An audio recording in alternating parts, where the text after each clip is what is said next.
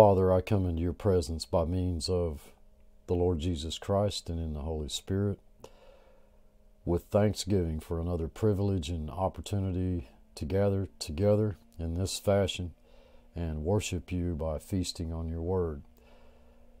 May the Holy Spirit take charge of this time together, filtering out all the foolishness and ignorance, but opening our hearts to the truth that you want us to know. In Christ's name I pray. Amen. Hi, this is Steve at blessedhopeforever.com. In this series of videos, we've been studying together in the second epistle to the Thessalonians, verse by verse. And in our last study together, we had reached the 9th verse, I believe, of chapter 1. 2 Thessalonians chapter 1, verse 9.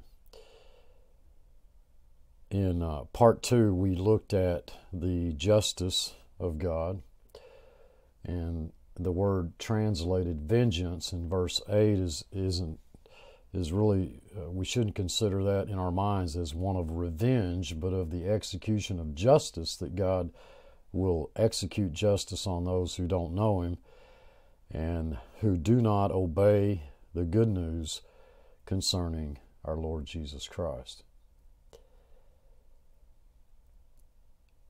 Scripture is absolutely crystal clear on the fact that God has a family and Satan has a family.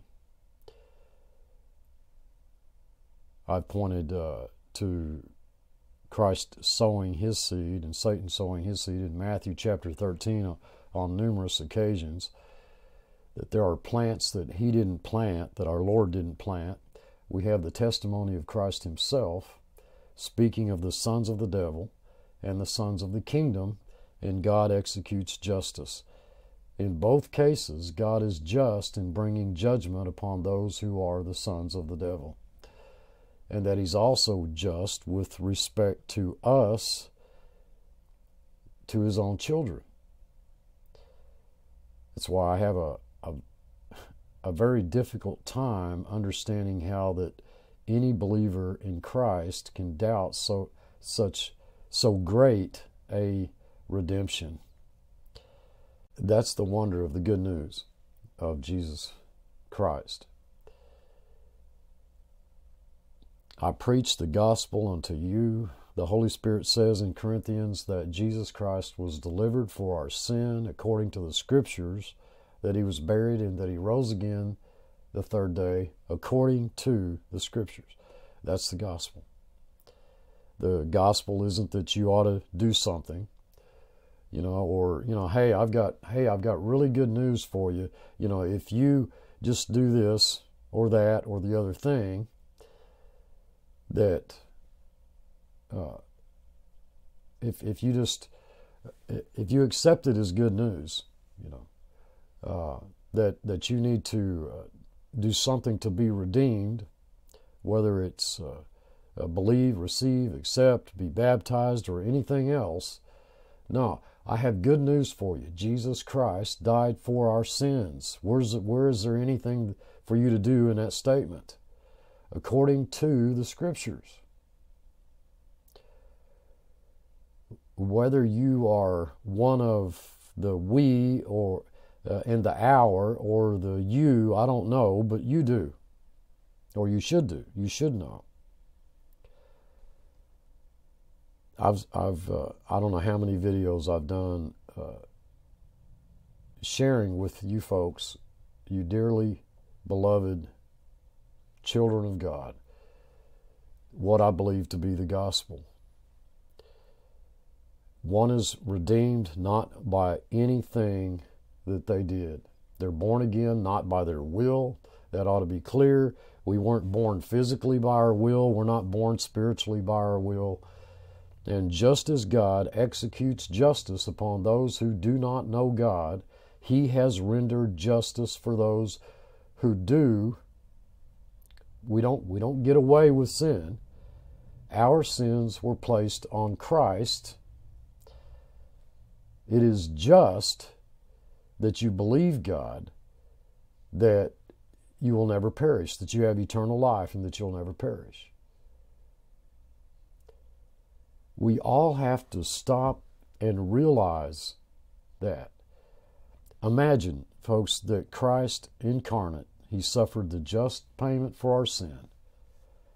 Christ, the one who created, who spoke the worlds into existence, who created the heavens, who cannot sin, who could not sin. He became incarnate and He was made sin for us. He didn't sin, but He was made sin for us, that God's justice might be satisfied. God is propitiated. God has nothing against you. And that's from the least to the greatest of you out there.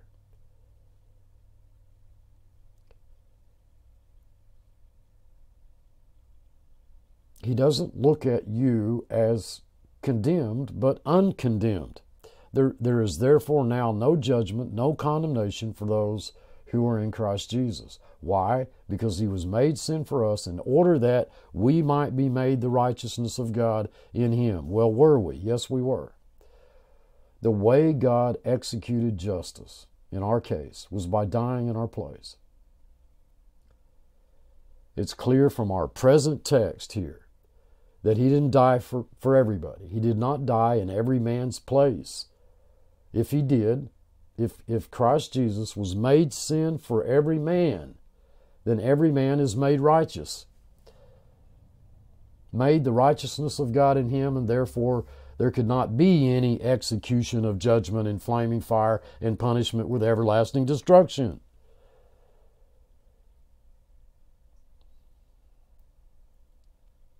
As far as those for whom He did not die, it is everlasting destruction from the presence of the Lord and from the glory of His power, when He shall come to be glorified in His saints, that's us, and to be admired in that day in all them that believe, that's us, because our testimony among you was believed, says Paul to the Thessalonians.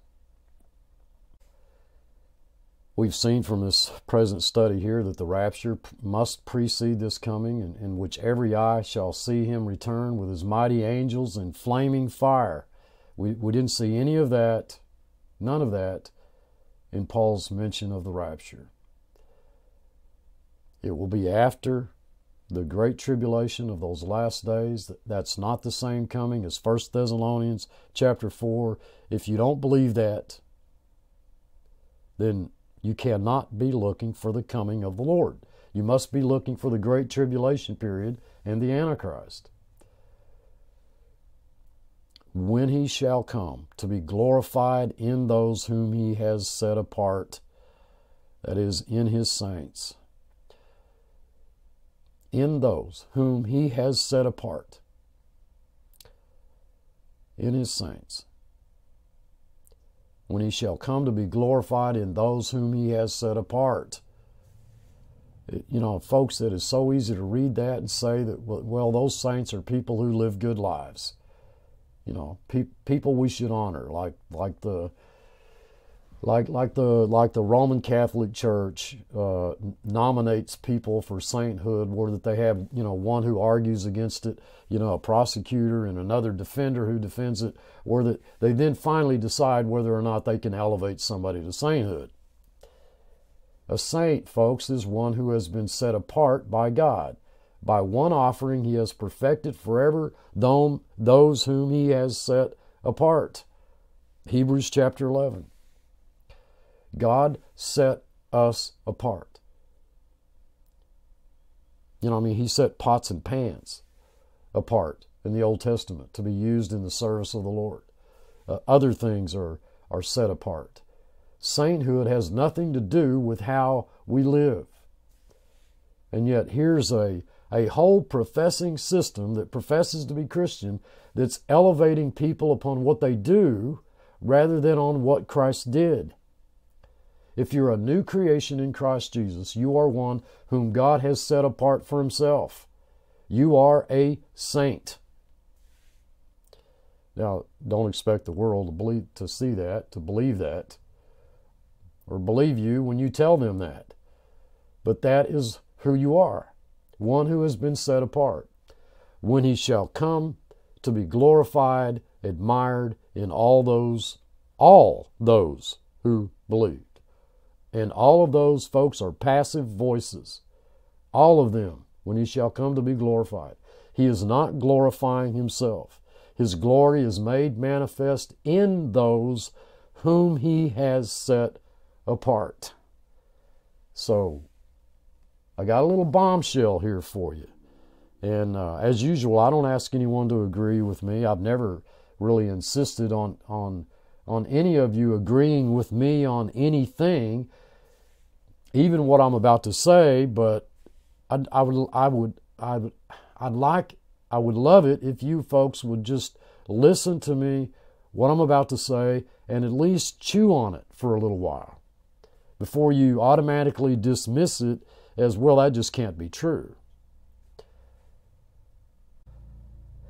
Dearly beloved, Jesus Christ is not glorified by how you live.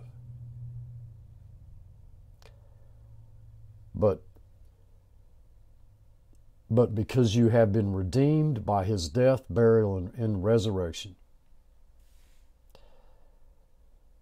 He's glorified because he died in your place, a substitutionary death. He will be glorified in whose obedience? Yours or his? His.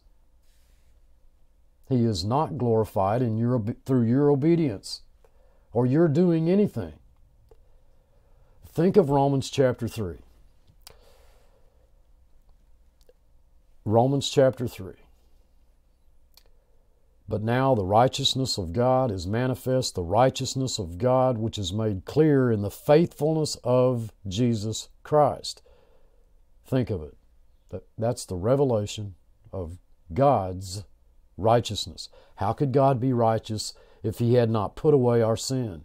He's going to be admired. He's going to be glorified in those whom he has set apart because, why? Because they are the ones who believe in him. God is glorified by our belief, by the ones in the lives of those whom he has set apart, and he has granted faith to believe. What appears in the lives of those whom he has set apart is the righteousness of God, the obedience of the Lord Jesus Christ. You're not headed for heaven because you did anything. You're not headed for heaven because you obey. You are headed for heaven because he obeyed and he was faithful. Christ was faithful. God is faithful. And it will be among all you who are believing. There won't be any missing. There isn't one single one who belongs to Christ who will be missing. If you are involved in missionary work, if you stand out on a street corner telling others about Christ and what he's done for you, I've got great words of comfort for you. All right? 1,000 years from now, nobody whom God has destined for heaven will be in hell. That ought to be some good news to your ears. They'll all be in heaven. And nobody who was not destined for heaven will be in heaven. And you can rest in that. Well, Steve, why go to the mission field then?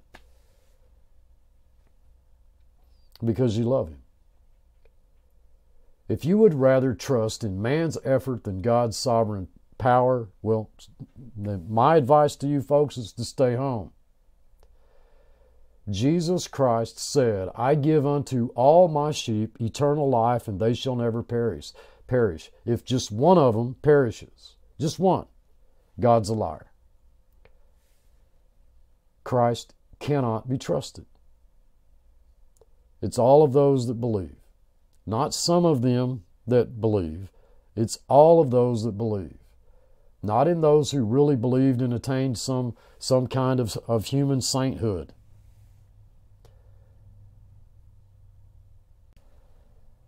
How can anybody stand up and say, well, if you will believe, you'll go to heaven, when you can't believe unless it's been given you of the Father? This is why I said unto you, no man can come unto me except it be given him of my Father. Why are those words of our Lord? Our Lord, those are His words, not my words. Why are they so hard to understand? Because we desperately want to lay claim to at least some merit in coming to Christ. The only ones that come to Christ are those who are already His. If you're not His sheep, you can't believe. If you are His sheep, you will believe. Think of it, dearly beloved. The work of the Lord Jesus Christ is going to be made apparent, manifest in all of us who believe, who are His sheep, who are the plants that He planted. If you're a new creation in Christ, you'll be part of that evidence that exalts and admires and brings great praise to the Lord Jesus Christ. Look at what He did. These are His redeemed people. The glory is all His, not ours. Wherefore, verse 11. Also we pray always for you, that our God would make you worthy of this calling and fulfill all the good pleasure of His goodness and the work of faith in power. The word is count in my Bible, count you worthy, but its construction in the Greek indicates He would make you worthy of this calling. And most Christians want to argue that our worthiness is dependent upon how we live. And if we really do a good job, if we really work hard at it, well, then we're worthy. But the worthiness we're looking at here is the good pleasure of His goodness. He who knew no sin was made sin for us, that we might be made the righteousness of God in Him. Where are your works in that? Where did you have anything to do with that? Where is that dependent in any way upon what you did or do or believe or think or whatever? God is the one who makes us worthy of this calling.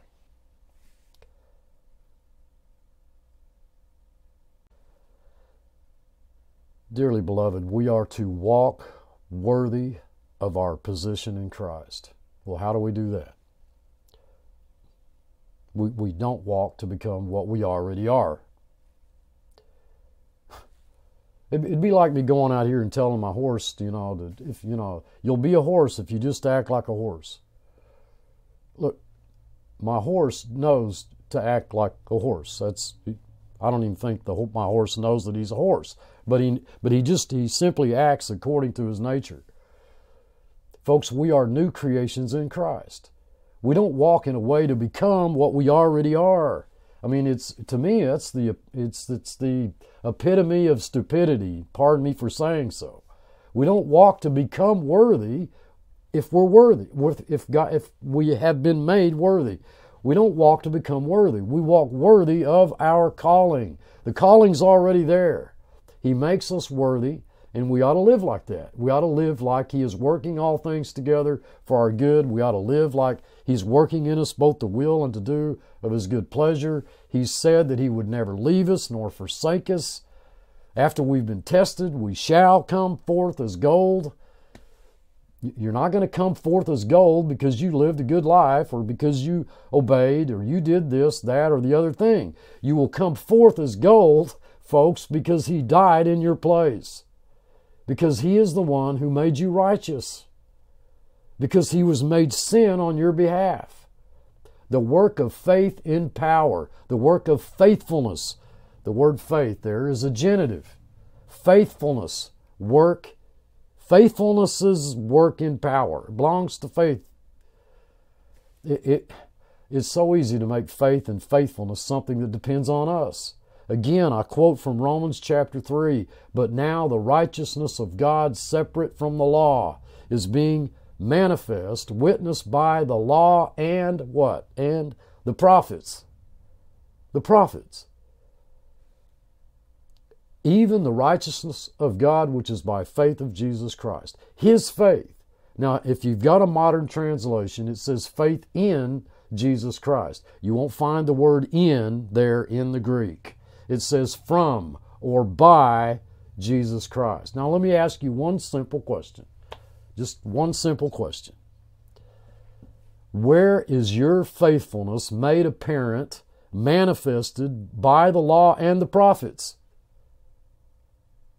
Please tell me, where in the law or in the prophets your faithfulness is manifested? But Christ's is.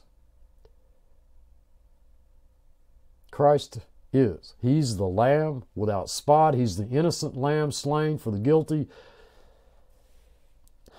From when Adam sinned, all down through the law, the sin of the people was placed on the sacrifice. A substitutionary sacrifice. Who was an innocent lamb. The faithfulness of Jesus Christ is witnessed in the law and the prophets. He was made sin for us. Our sins and iniquities were placed on Him. Folks, they've been cast as far as the east is from the west, buried in the depths of the sea. God says, I remember them no more.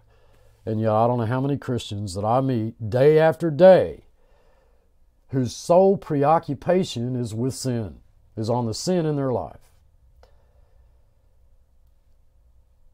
How could it be so wonderful a fact? Because He was faithful, because Christ was faithful. That's how we were made righteous, because of His faithfulness. That's the faithfulness that I believe that's referred to here in verse 11. The work of faithfulness is the faithfulness of the Lord Jesus Christ. In power. In power. Not your faith in Him, but His faithfulness. Why? Because we as sinners could not pay that sin debt. No matter how we lived, no matter what we did, we couldn't pay that debt. We stood condemned without hope. But Jesus Christ was faithful. He who knew no sin, who left the glory of heaven and was willing to die in our place, He was faithful. And because of His work of faithfulness, God can make us worthy of this calling. And our whole entire lives, folks, our existence here below, is one in which we believe God is faithful. We don't trust in our own faithfulness. Our confidence, folks, is not in the fact that, well, maybe we'll be faithful. Oh, God, I hope I'm faithful.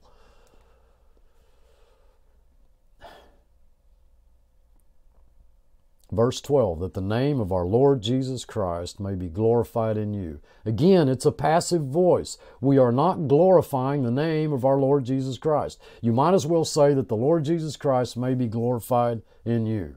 Why? Because He's faithful. The Lord Jesus Christ is going to be glorified in you and you in Him according to the grace of God, not according to how you live. We don't glorify God, folks, by how we live. The problem is people seem to think that I'm all right. Well, Steve, God, I can hear it now. People think that I'm arguing that you don't have to care about how you live. And folks, I don't understand that. People have come to me and they've said, Steve, you teach the sovereignty of God. If you believe God is sovereign, well, then why study? Why spend any time in Bible study at all? Why not just, well, go play golf? God is sovereign. He's going to do what He wants. He's going to do what He wants in your life. It isn't going to make any difference in your life whether you study or you don't. It won't make any difference in your life whether you work hard or you don't work hard. God is sovereign. God's working in you to will and do of His good pleasure. And I look at people in amazement. Well, first of all, I don't play golf, and if I did, I wouldn't be any good at it. I don't study, folks. I don't study the Scriptures because I don't think God is sovereign. No, I know He's sovereign. There's only one reason I study the Scriptures. He told me to. He's my loving Heavenly Father.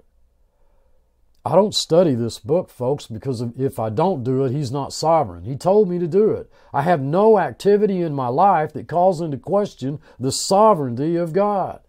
I believe He is absolutely, if you've watched this channel at all, you know that I believe that He is absolutely, supremely sovereign.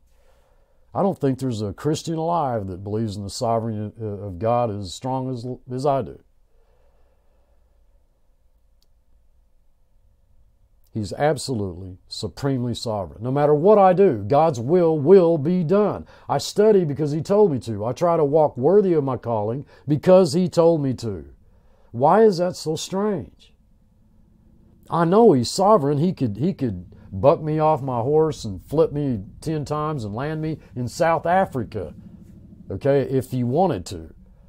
I can't imagine anybody marrying somebody and saying, you know, I love you and I really do love you, but that's it. I'll never talk to you again. You know, I would think that, you know, if you love somebody, you'd want what they want. God has Paul say, I endure all things for the elect's sake. Okay? Well, let's see here. Now, if they're elected, if they're elect, God's elect, if going to heaven, why should He endure all things for them? I endure all things for the elect's sake, that they may also obtain, they're already elect, they're already redeemed, that they may also obtain the salvation, that is deliverance, sozo in the Greek, deliverance, which is in Christ Jesus with eternal glory. They're already His elect. My answer to any of that criticism is I walk with Him because He asked me to, or He told me to. I study His Word because He told me to. I search the Scriptures because He told me to. I preach the good news of the Lord Jesus Christ because He told me to. It does not impugn on His sovereignty.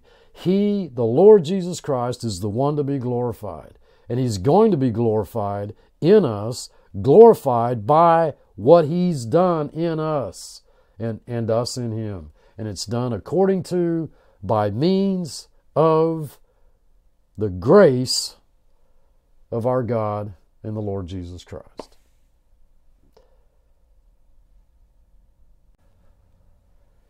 The grace of God and the grace of the Lord Jesus Christ is manifested, is a means by which Christ, our Lord Jesus Christ, folks, is glorified.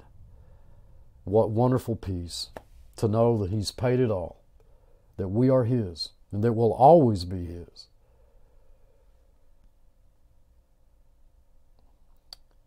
Oh, may that peace, may that confidence, may that rest be the possession of all those who listen. In Christ's name I pray. Oh, dearly beloved, if you are a believer, believe what He said.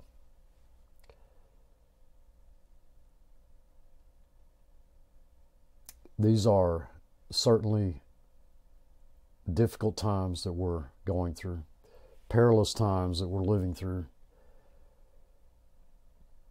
I ask for your continued prayers for this ministry, but not only this ministry, I ask for your continued prayers for those who are hurting, our brethren everywhere, who are hurting, who are suffering in some way or the other, that God in His supreme sovereignty is allowing them to suffer for their good. I ask for your continued prayers for relief and healing and comfort on those who are sick, that God would supply all their needs, which I believe He is. I think we can thank Him for that. But I continue to ask you for prayers concerning the direction of this ministry. I want to thank you all from the bottom of my heart, all of you, for all of the kind comments and the feedback that I receive from these videos. I want to thank you for all of your love, your messages of encouragement and support. Until next time, this is Steve. Thanks for watching.